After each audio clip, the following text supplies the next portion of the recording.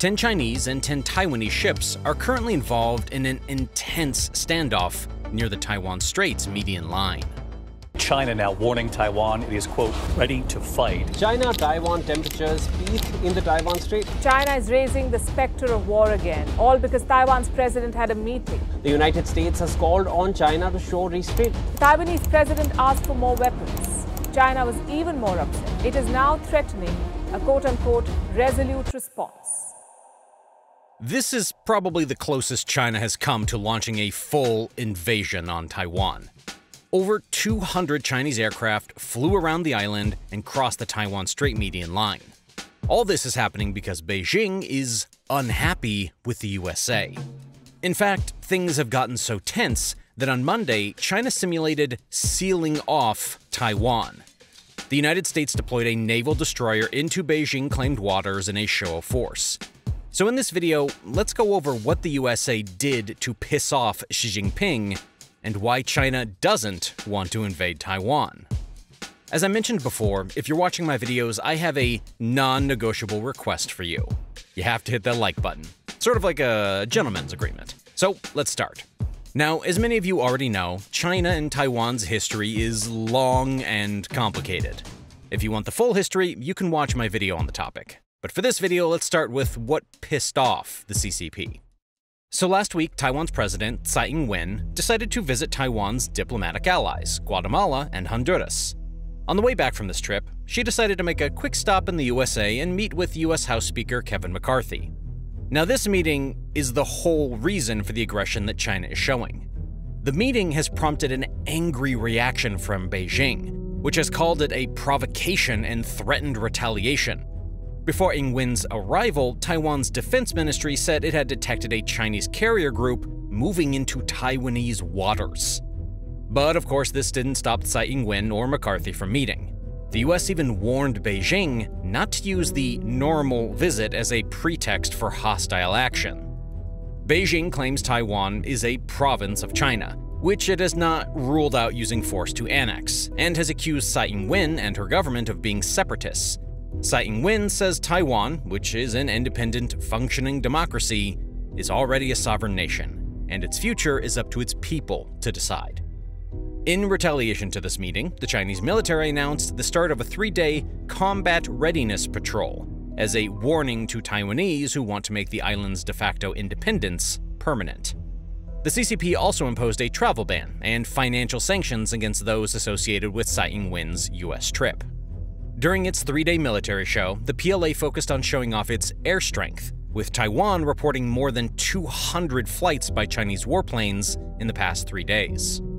Chinese state broadcaster CCTV, citing the People's Liberation Army, said the exercises are simulating the joint sealing off of Taiwan, as well as waves of simulated strikes at important targets on the island. China is conducting a 2nd day of military drills around Taiwan. Fighter planes took off from Taiwan's airbase with the Air Force's Mirage 2000s, sending 71 planes into Taiwan's airspace and at least 9 Chinese warships. One wrong move, and it blows up. The PLA also practiced encircling timing for the first time. Here's an encounter where a Taiwanese ship is warning a Chinese vessel.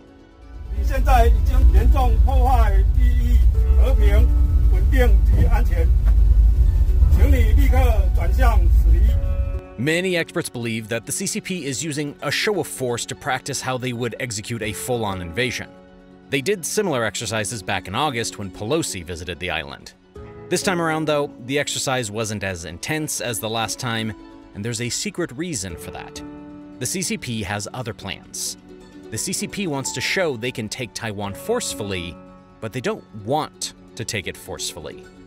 You see, doing it forcefully could go wrong very quickly. China has seen how Russia's attempt is playing out in Ukraine. In fact, the US Navy sent a destroyer close to Chinese islands in the South China Sea while China was busy doing its little military show of force around Taiwan. Additionally, the US will carry out its biggest ever joint naval exercises with the Philippines starting on Tuesday. That's why the CCP wants to take over Taiwan internally. You see, Taiwan is just 10 months away from a presidential election that Beijing wants the opposition to win.